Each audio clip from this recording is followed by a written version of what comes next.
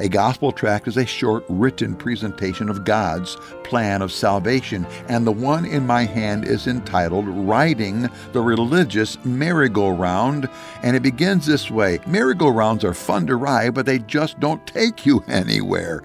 Many people are attempting to reach heaven by merry-go-rounds, but it's futile. Read on to discover the real way to gain eternal life.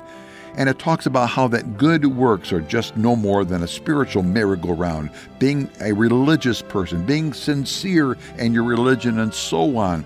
Those are things that make you feel good in your heart, but they do not deal with the sin issue. This gospel tract lays out clearly that you must receive Christ as your Savior.